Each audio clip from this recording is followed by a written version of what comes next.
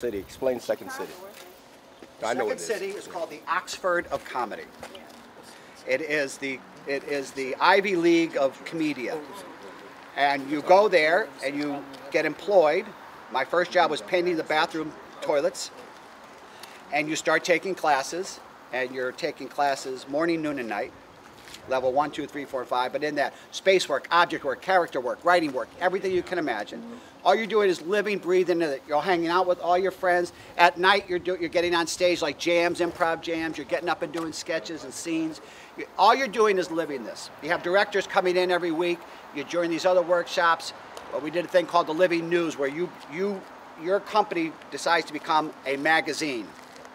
And so you are that magazine. You are the. If it was outdoor fishermen, everything you do, you live it, you sleep it, you can wake up.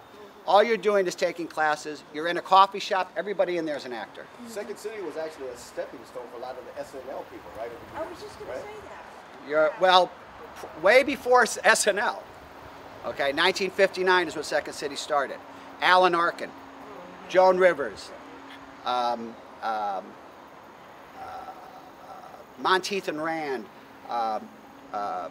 Ben Stiller's parents, Stella and Mira, you know what I mean? Second City was the goalpost, Nichols and May. I mean, that's who, that was Elaine May, okay, that's right. You get forged in the fire, you cut your teeth there. But you're taught everything is in the space and everything's in the relationship. And basically, it's all about honesty. How do you feel about what was last said? How do you feel about what was last said? How will you feel about what was last said?